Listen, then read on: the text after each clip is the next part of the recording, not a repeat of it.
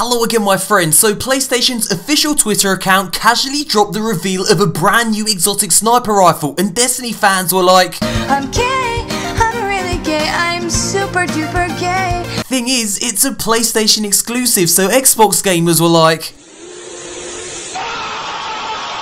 say hello to ZEN METEOR, Destiny's 6th exotic sniper rifle, the others being Icebreaker, Patience and Time, No Land Beyond, Black Spindle and Hereafter. Its description reads, complete awareness, complete focus, a mind sharpened by diligence to a single deadly point. The question is, what makes this sniper exotic? What's its unique perk? Well, that's yet to be revealed, but this screenshot may give us a clue. Now, if we zoom in, we see some crazy fire shit going down. Could its exotic engulf its targets in flames as if they've been struck by a meteor? I certainly fucking hope so. Now, my personal favourite exotic sniper rifle is without a doubt Icebreaker, but sadly, that's yet to be made a year too exotic, and it probably never will be. I'm hoping ZEN METEOR will sate my Icebreaker lust. And here's another screenshot of it. Not much to say other than give it to me fucking now, which brings me nicely on to my next question. How do you get it? Well, here's my guess. The April update will bring with it this exclusive PlayStation Pet Revenge quest. It seems logical that the reward for completing this quest will be the exclusive PlayStation exotic.